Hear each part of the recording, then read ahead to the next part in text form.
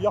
Changing the size of the strap under the jaw with the pillion bit or the snaffle bit or the headpiece itself or whatever. Every horse has a size.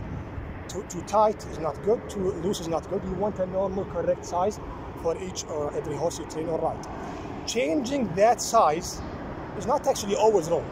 Number one, the horse could change. The size of his head can change, his mentality, his character can change, and maybe the size is not good anymore. So sometimes you have to change.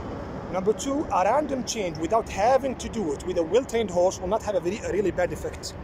If I change randomly or forgot to put the size in the right way for the horse, if he's a well-trained horse, there's no real difference.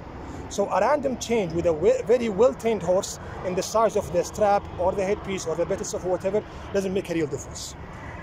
An intentional change for the horse because there is a reason for the change is not wrong. The wrong change is when you change it for no clear reason and you're doing it randomly with the horse who's not ready for that random change. So he will use it against you.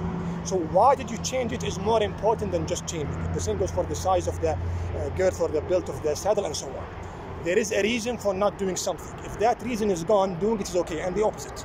There is a reason for doing it. If that reason is gone, then doing it is not correct anymore and so on.